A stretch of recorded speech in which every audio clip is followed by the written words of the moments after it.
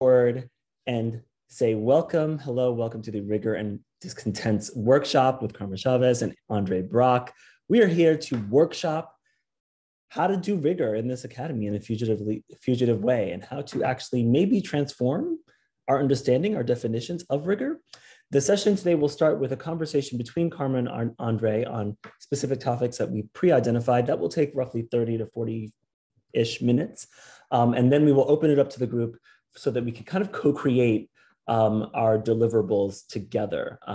We want to really value collective knowledge here. And this is a thorny issue. So I think we're going to need everyone's minds. I really hope that you all are primed. It's fine if you sit back and just listen, but if you feel ready to participate, please engage as much as possible.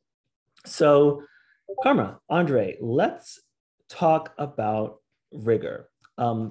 When we were preparing for this, we kind of identified a few different ways to think about the challenges around rigor as a way to kind of set the table, if you will.